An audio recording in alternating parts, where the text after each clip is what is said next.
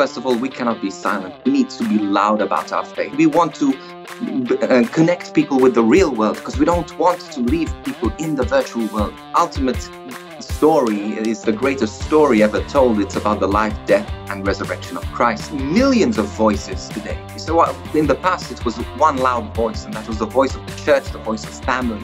People don't understand that, and the biggest enmity comes from within the church itself. But we're deciding not to be silent in places that very, very often, and so far, the church has been silent because it doesn't know about it.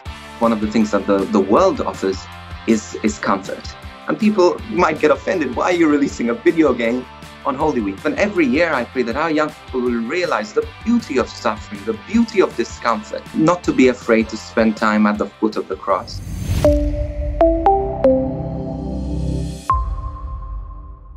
Hello, everyone. Welcome to SW News. Today, we're going to dive into the world of innovative outreach with MetaSaint. It is a new Roblox game that engages the youth with their Christian faith, and I have the man behind it. He is the founder and the executive director of Icon Ministry. It's a not-for-profit organization, and let's welcome Father Rob Galea. Hello, Father. Hi, Dana. It's so wonderful to be here with you. Excited all the way from Australia here, wherever anyone else is watching. What a blessing. And we're all so excited for the launch of this game. Thank you, Father. Father, MetaSaint is a fresh way to involve the youth with their Christian faith.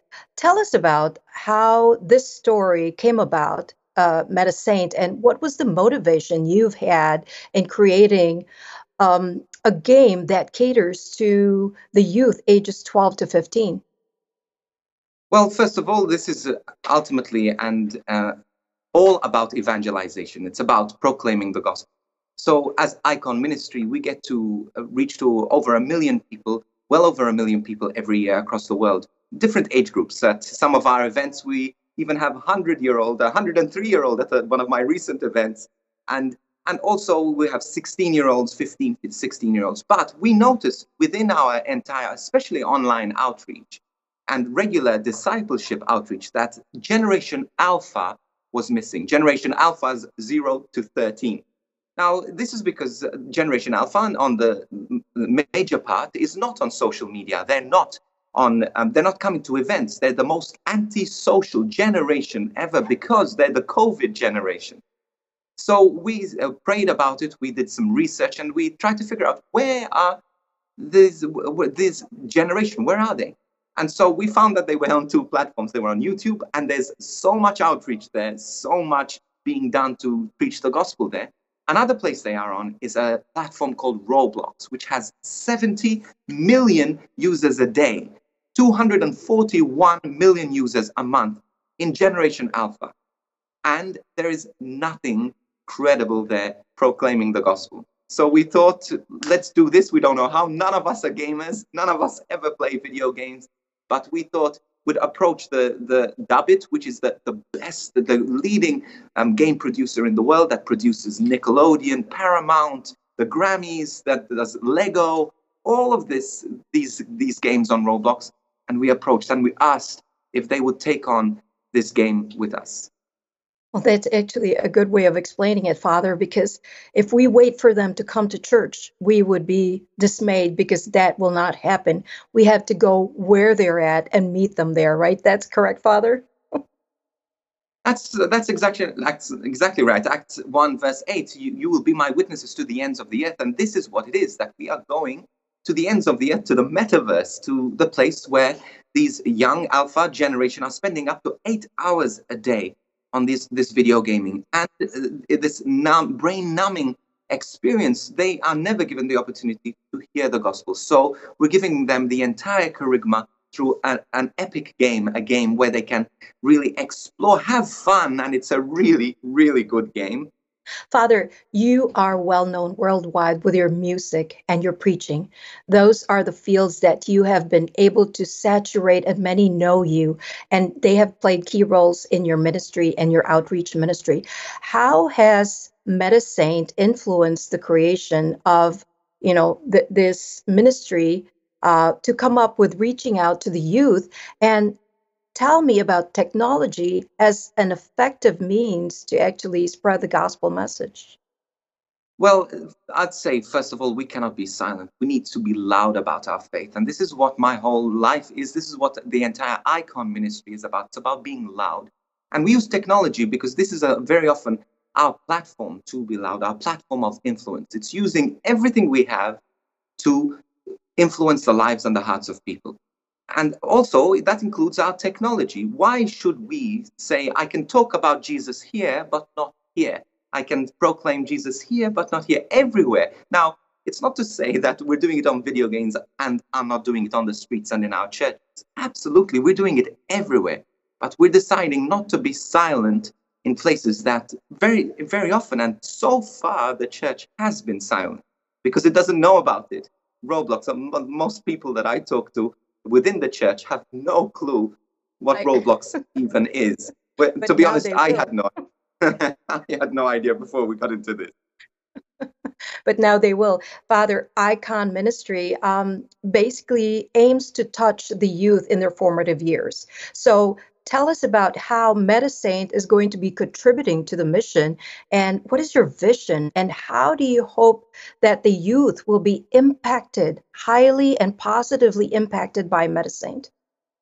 Well, first of all, it's evangelization. Again, Jesus tells us to go and proclaim the gospel, to talk about him, to proclaim his word. And this is what, principally, this is what it is. The first part, this is in 3 phases. The first phase is the proclamation of the kerygma. So we're giving the message, the basic gospel message, from the story of creation until the story of Moses, the birth, death, and then eventual resurrection of Christ. And this is why we're releasing it in Holy Week. And people might get offended. Why are you releasing a video game on Holy Week? But think about it. 70 million people will be on Roblox in Holy Week, and then other millions of people will be in their churches.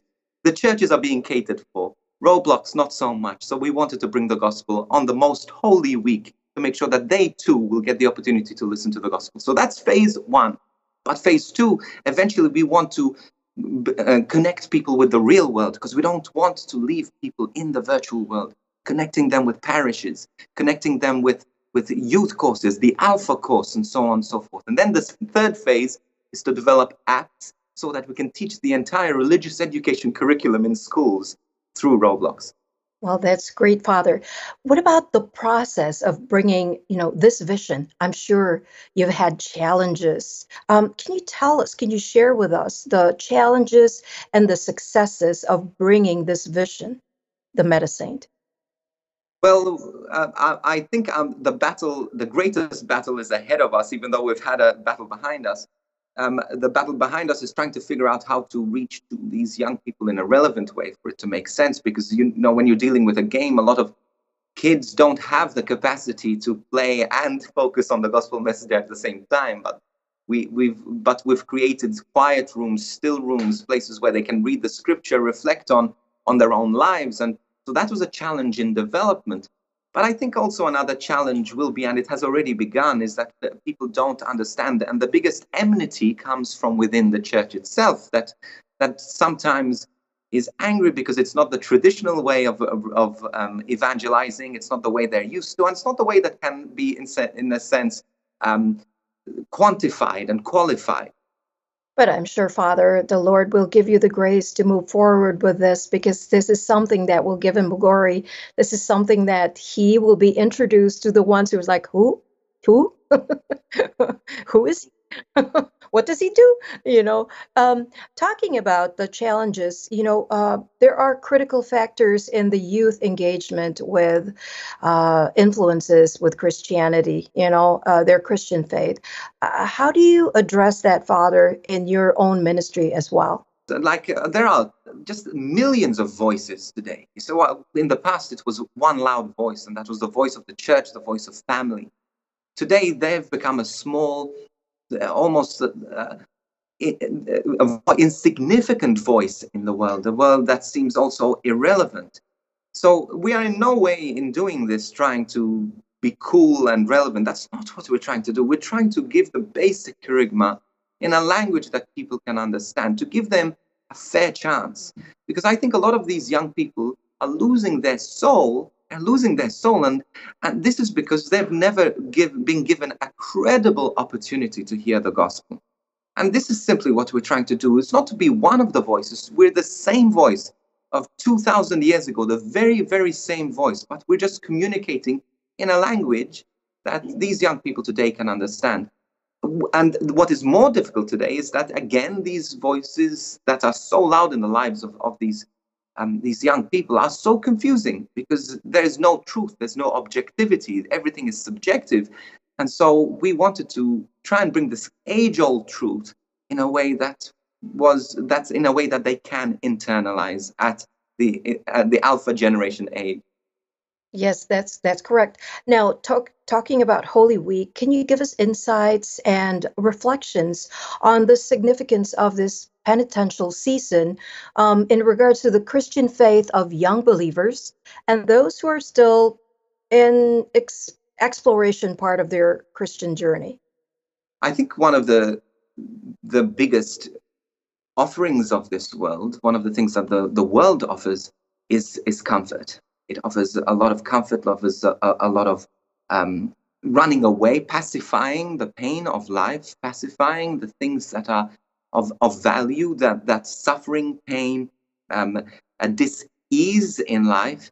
And I think this is something very missing in the lives of young people, the capacity to look at suffering, to stare at suffering, and to embrace suffering, to look at it and to realize its transformative power, its redemptive power.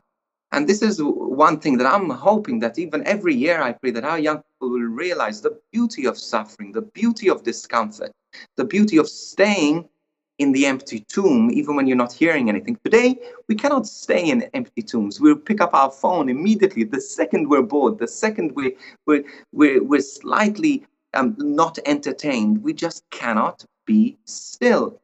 And I think, again, this is what Easter has to offer us, the Easter week, that stillness, that silence, but that silence in an emptiness of hope, sitting in the tomb, sitting in that place where we're face to face with suffering and death, but knowing that that suffering and death will bring us life. Ah, that's great, Father. In regards to your hopes and aspirations for your ministry and your outreach efforts, Father, tell us about what your plans are for MetaSaint down the road, and other initiatives that you have in your ministry, as well as your mission of positively impacting young people all over the world to know who Christ is. Well, at the core of Icon Ministry is a desire to proclaim the gospel. We will do it in any way, through any means that we find credible, relevant, any opportune moment we have. We'll go to schools, we preach at conferences, we go and we work through education, we work through gaming, we'll work through exercise, any way possible to proclaim the gospel. So how I see it in the future, ultimately, wherever a door will be open, even a door that has never been opened before, because this was an example of a door that has never been opened before. But we're going to knock at every door to make sure that as many people as possible, with every breath that we have, get the opportunity to hear the word of God and how much God loves them.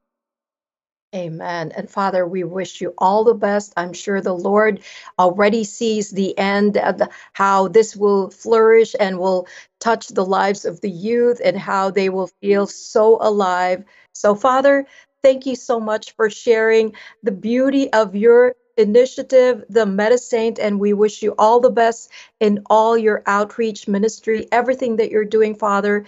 One word describes it: evangelization. So we actually say thank you to you by wishing you all the best in your efforts. God be with you, Father. Thank you. God bless. Take care, Father. Thank you. God bless.